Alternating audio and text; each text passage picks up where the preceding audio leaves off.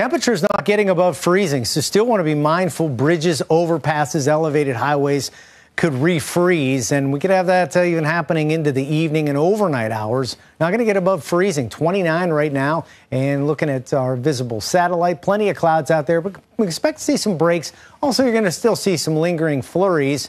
Right now, temperatures reflecting the cold front. Yesterday, we at least got into the mid-30s. Today, we're going to hover right around the upper 20s, and it is cold with regards to wind chill, staying in these low 20s through the day today. All right, looking at tomorrow, we're going to see high pressure. That's going to give us some sunshine, partly to mostly sunny skies.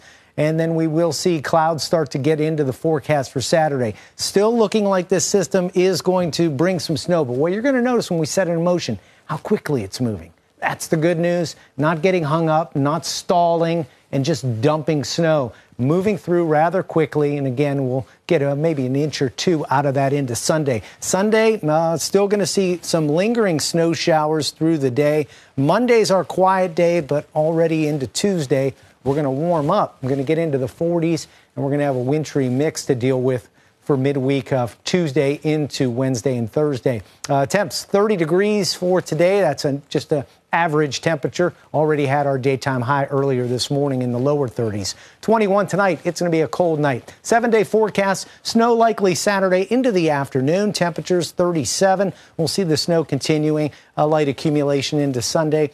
Sunday, snow showers likely. Could even start to mix in with some rain Sunday into the afternoon because warmer air aloft will be coming in to the valley. We'll have upper 30s on Monday, quiet day. Tuesday, it's going to be kind of a messy 43-degree day. We'll have a wintry mix. That'll change over to some rain as we get into the afternoon, and we start to really get the entire column of the atmosphere warming up to support rain as the precipitation type. As we get into Wednesday morning, we're going to see temperatures falling, and we're going to see a rain to snow mix throughout the day. Quiet weather next Thursday, temperatures in the upper 30s. Anna?